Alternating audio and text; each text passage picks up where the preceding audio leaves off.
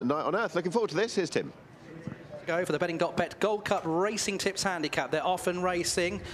Well, coming out of the stalls, very short of room with Chasseral, as a couple went out to their right, including Conquistador. It's Bang on the Bell who leads, with Night on Earth now, who's got to the front and is showing plenty of zip around that first bend. So Night on Earth has quickly galloped into a 3-length advantage to Bang on the Bell in second. Mixed Spirit is up on the inside with Lihu for company. Parisiac is being ridden to try and get a position, followed through by Stars on Fire. Fantasy Master, the red noseband, then Chasseral and Conquistador have got a lot on from the back there. Inside the final couple of furlongs then, so tearing along in the lead, Night on Earth and Safi Osborne. From Bang on the Bell, Clifford Lee in second place. Mixed Spirit towards that far side. Lee who's trying to close up, then Parisiac, Fantasy Master, ridden along Stars on Fire. Conquistador's got loads on from there, but Bang on the Bell comes to take on Night on Earth for the lead, and Bang on the Bell is quickly putting this race to bed and is bounding clear. It's Bang on the Bell for Clifford Lee, storming to success. Very few got into it. Night on Earth was second, Lee who was third, and Conquistador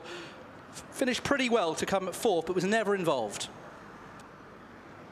Goodness me. Well, the extra weight on the back from last time. Bang on the Bell, £10 hasn't stopped him.